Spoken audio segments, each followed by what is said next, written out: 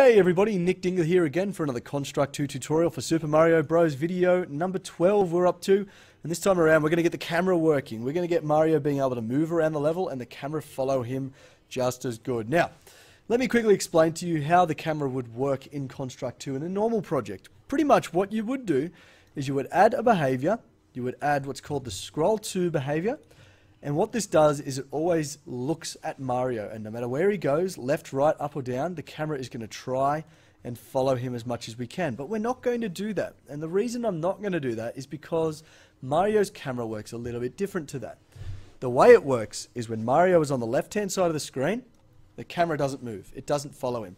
As soon as Mario gets into about the middle of the screen and keeps going, the camera starts following him. Okay, so from this point, the camera would start following Mario across the level, and then the camera would be here when he stops. And if Mario goes back, the camera doesn't move. The camera stays at this position. Like the furthest position Mario's gone, that's where the camera sticks to. Okay? Now, obviously, you do not have to follow this prerequisite. In fact, if you don't like that idea, if you want to be able to travel back through your level, I would suggest just add the scroll to behavior to Mario, and you're pretty much done with this video. There's one more thing we're going to do, though. The second thing we're going to do this video is when Mario tries to go back left through the level, he's actually going to get stuck. He's going to stop on the left-hand side of the screen. And he's not going to be able to travel any further.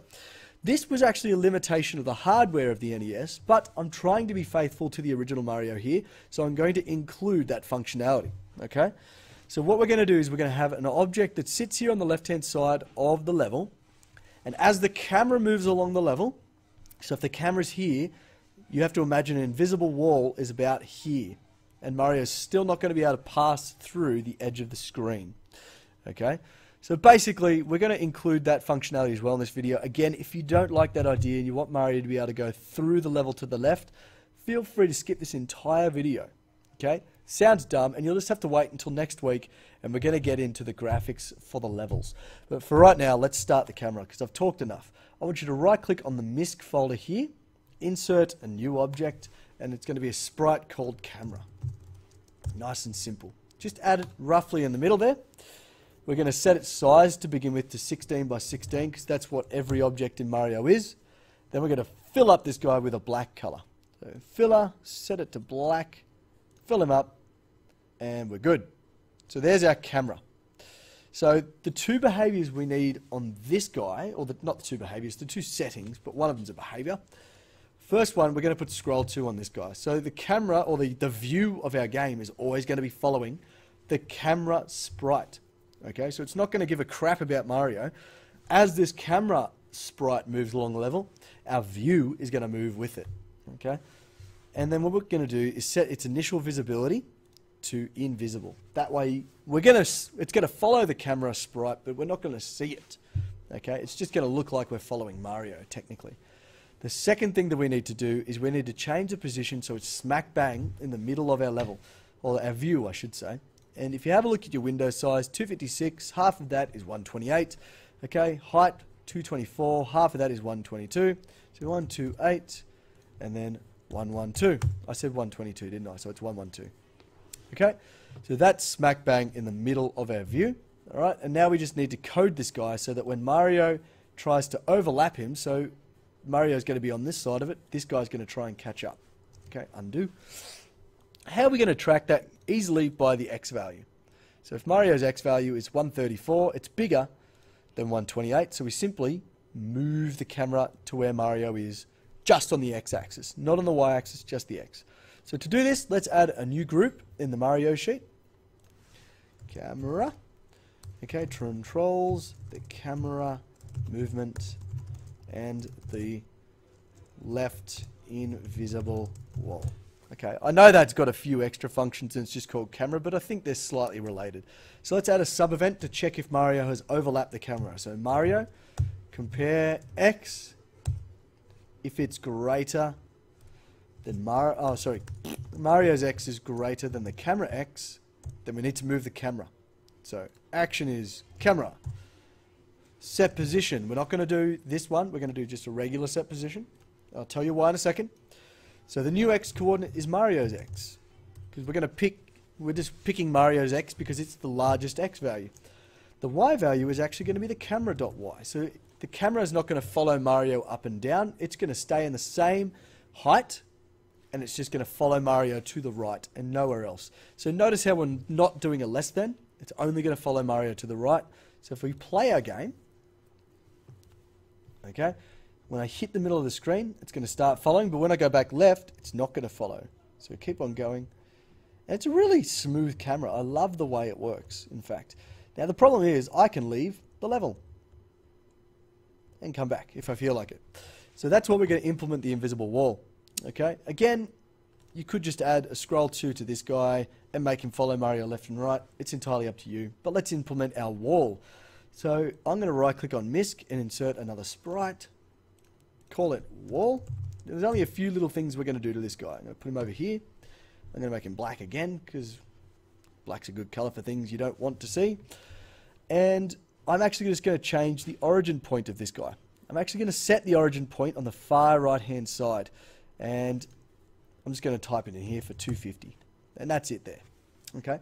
Now the reason I'm doing that is because I want to check the X position of this wall and Mario's X position. So if the origin is here, it's easy to check this line against the middle plus half the width and bloody blah. Okay. So with that done, position your wall. So he's not on the level, but he's bloody close. I'm probably just going to do it sort of there. Okay, you can see there's a bit of a gap, but that's okay. Make sure it covers a fair chunk of the up and down, because you don't want them leaving the level by jumping over the top of it or falling through it. Okay, so that there's done. He's called wall. The only behavior we're going to add to this guy is pin. And what this is going to do, we're going to stick him to the camera. So as the camera moves, our invisible wall moves, and it's all good. Now, what you need to make sure for these two objects, by the way, that they're on the level layer. Don't make sure they're not on the HUD layer. Otherwise, it's going to screw everything up. Next thing, let's add some code to this guy again. We're going to first of all pin the wall so it follows the camera. And this is really easy to do. The event is start of layout. Okay. The action is really simple. The wall is going to pin to the camera. Just like that. The mode is just position only. Okay. So wall, pin to the camera, position only. So as the camera moves to the right, the wall's going to move to the right as well. But because it's outside the layout, it's not actually going to be visible ever. Okay. It's going to be just outside the layout for us. Okay. So if I play that now, you're not going to see anything because it's outside the layout. And secondly, it's not going to do anything because it hasn't got solid or anything like that on it. Now, I was originally going to use the solid behavior, but the problem was if I did put solid on the wall, it meant that Goombas, Koopa Troopers, and Koopa's shells would actually hit the wall and never be able to leave the left-hand side of the screen, which is not good. You want to be able to walk off the screen.